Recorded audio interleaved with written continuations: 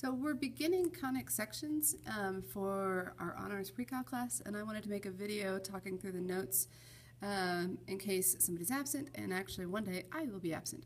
So here we go. The beginning here, a circle. I do expect that you've seen circles. I do expect that you already know a bit of this. So we're going to go kind of quickly. It's a set of all points in a plane that are equidistant from a fixed point. And so what we're most familiar with is that it's x minus h squared plus y minus k squared equals r squared, where the center is the point hk and the radius is r. What happens, they're both both x and y end up getting squared, and the leading coefficients are the same, because if the leading coefficients aren't the same, it'll be an ellipse instead of a circle.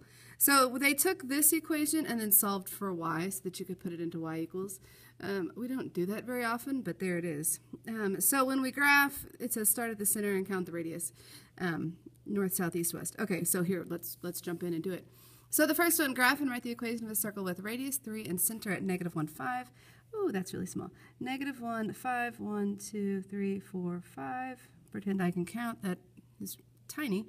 And then I have a radius of 3, 1, 2, 3, 1, 2, 3. So I'm just going 3, 1. For whatever reason, I'm going this direction. 1, 2, 3. And then here's our lovely circle. Okay, whatever. And then the equation becomes x plus 1 squared plus y minus 5 squared is equal to 9. If I give you a question like this on the test, you need to say thank you, because that's really easy. On this one, what we have here, this is x squared over 9 plus y squared over 9 equals 1. This isn't quite in that form where we have, where it's equal to r squared, but if I multiply everybody by 9, I get x squared plus y squared equals 9, and then my center is just the origin, and then my radius is 3. So we're sitting here, and then we go 1, 2, 3, 1, 2, 3. Anyway, it's not really worth my time, but okay, pretend. Okay, so once again, that's pretty straightforward. The next one, write the equation of a circle with center -4, 6, and that is tangent to the y-axis. Okay, so this one might be helpful to kind of look and see what we're talking about. 2, 3, 4, 1, 2, 3, 4, 5, 6. Okay, so here's the center, and it says it's tangent to the y-axis. That means it's going to include this point on the y-axis and then do something like that. This was the point -4, 6. So we are 4 units away from the y-axis. So we have a radius there of 4. So this just becomes x plus 4 squared, y minus 6 squared is equal to 16. The next one, write the equation of a circle with a center containing that point. Okay, so if I think of this, we've got 7, so we've gone 7 and then up 5. That's the point, that's the center, 7, 5. And then it contains 3, -2, something like that. Okay, so 3, -2 is going to be one of the points on the circle. So it's going to do something like this. This length right here is the radius. So there's 2 ways to think through this. Option 1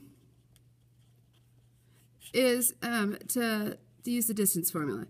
So distance would be equal to the square root of, well, we subtract our x's, 7 minus 3 squared, plus we subtract our y's, 5 minus a -2 squared.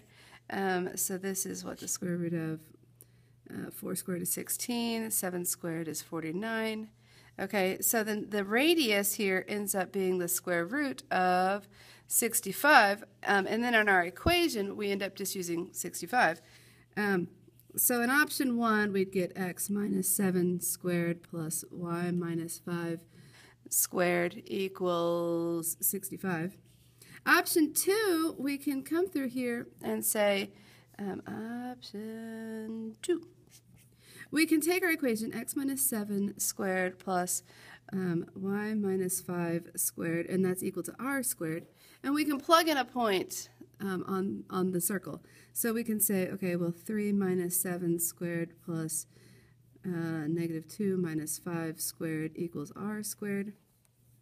This is negative 4 squared is 16. This is negative 7 squared is 49.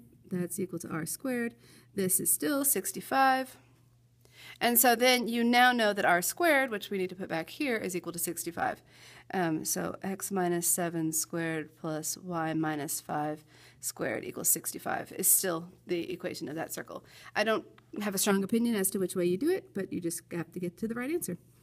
Okay, the next one, number 5, tells us to write the equation of the line that is tangent to the circle at that point. Okay, so what we've got is we've got a circle centered at the origin that's got a radius of 5. So it's doing something like this, and it's got a radius of 5.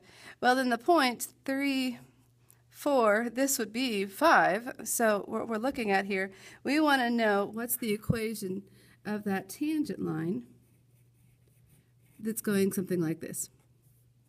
Okay, that's what they're talking about in that problem. It may not be drawn to scale, but I don't really care. Okay, so we're going to go through the point 3, 4. And then we need to know the slope of this because the tangent line is going to have, its slope is going to be the negative reciprocal. Well, slope is rise over run, so the slope of the radius has a slope, radius slope would be 4/3. Therefore, the tangent slope is going to be a negative 3/4. And it needs to go through that point, so we can y minus y1 equals m times x minus x1. We're back in Algebra 1, so I'm going to plug in y minus 4 equals negative 3/4 times x minus 3. Oh, I don't really feel like multiplying that. Anyway, another option, sometimes I like to do it this way, is I'll say the slope, negative 3/4, is equal to y, the change in y, so y minus 4 over the change in x, x minus 3, and then when I can just cross multiply, and I have 4y minus 16 equals negative 3x plus 9, and now I can get to standard form, 3x plus 4y equals, add that, 25. That's one way to get to the standard form, or I can solve for y, add that, that's 25, so then I can say y equals negative 3/4, where am I? Negative 3/4 x, okay, that would be a plus 25, but so it's 25 over 4. You can get, I could distribute this through and then have to add fractions. I was just too lazy. So if I want a particular version, if I want standard form or if I want slope intercept, I'll tell you. At this point, that's not really what I'm concerned about. So I would accept either of those answers.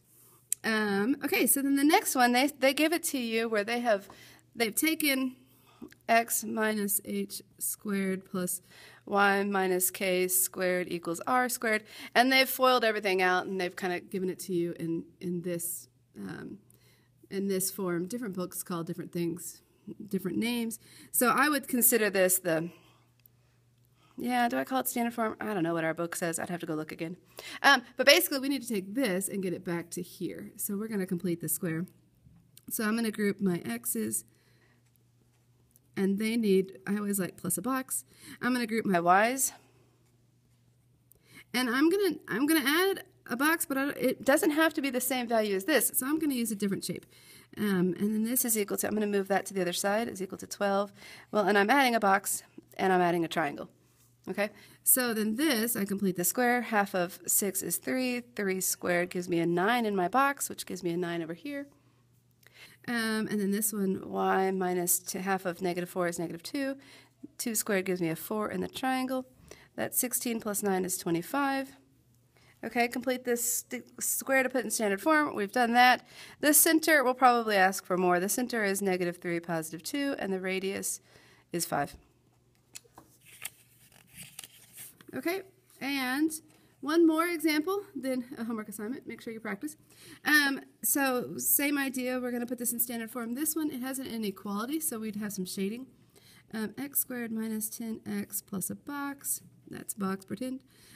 Plus y squared plus 4y plus a triangle is greater than negative 13. plus a box. My boxes look lovely. Plus a triangle. Okay, so then I have x minus 5 squared, so in the box goes 25. That says 25. This becomes y plus 2 squared, and the triangle is a 4. That's 29 minus 13 is 16, so this has to be greater than 16. Okay, so I've got, we should graph this because the only reason we care, what makes it different is that inequality. The center was at 5, negative 2. The radius is 4. Okay, so if I've got, here's some space.